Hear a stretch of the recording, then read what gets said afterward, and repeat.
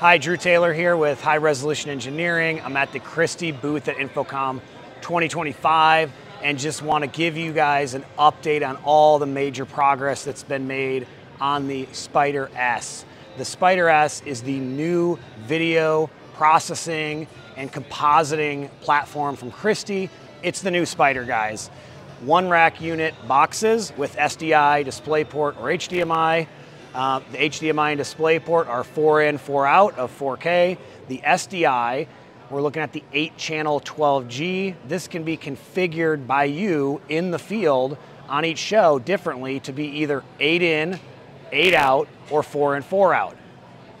One of the things you'll notice on the Spyder model is we now have 4 SFPs, so it's 4 100 gig links for the linking boxes, okay? So what that does is double the bandwidth that we've previously seen in this product. So we're gonna be connecting 4 100 gig link cables box to box, not through a network switch, they're box to box. So doubling of the bandwidth, what that gives us, there's 2 things that count towards your bandwidth going box to box. One of them is canvas, like how many pixels can this system do? Well, this is all adjustable, so you can adjust how this bandwidth gets used based on the needs of your show or your install or your project. But again, the 2 things that eat up this bandwidth or go against the bandwidth are canvas, like how many pixels, and in my default example, that's 33 million pixels per renewal group. So when I have up to 4 renewal groups, I can build a system with, say, 132 million pixels. And in that configuration, I still have enough bandwidth for 6 4K MEs worth of bandwidth.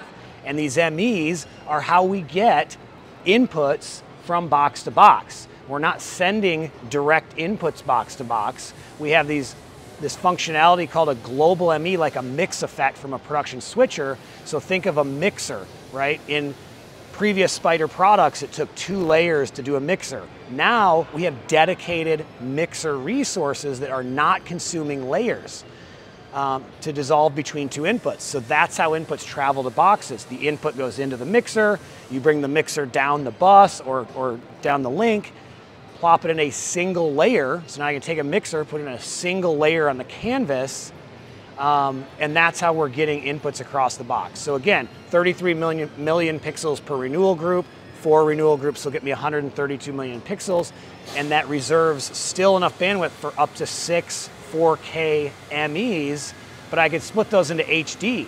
So if my pips are like HD, 3G, or whatever, I could do, say, 4 4Ks, 8 HD MEs. I could do all HD MEs, so I'd have like 24 MEs, 4 pips.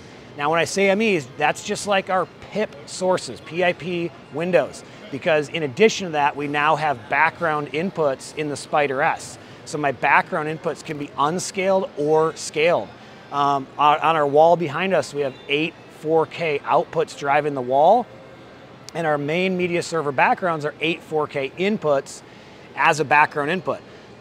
That's the background inputs are not consuming layers and they're not consuming MEs, okay? I could also, on this background, take a single input, like a custom resolution, for example, and crop it if I need to and scale it up to fill the screen. So I can dissolve on a background input to a scaled up single input to like a multi-channel media server background to a still. And that's all as background inputs, not using layers or ME resources. So I've talked about the ME resources. Let's check out what's new in the software. Again, I've got 8 4K outputs driving this wall.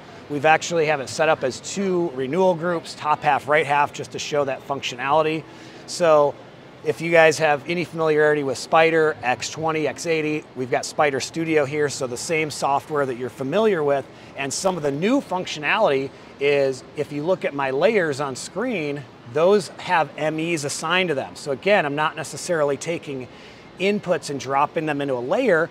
The input goes into an ME, the MEs pass box to box, and then the ME is in the layer. So I can go to this ME1, for example, drop a new source into preview, and you see that change, and now I can select ME1 and do a crossfade that you'll see on screen in the upper left there, or I can do like cut back and forth on ME1.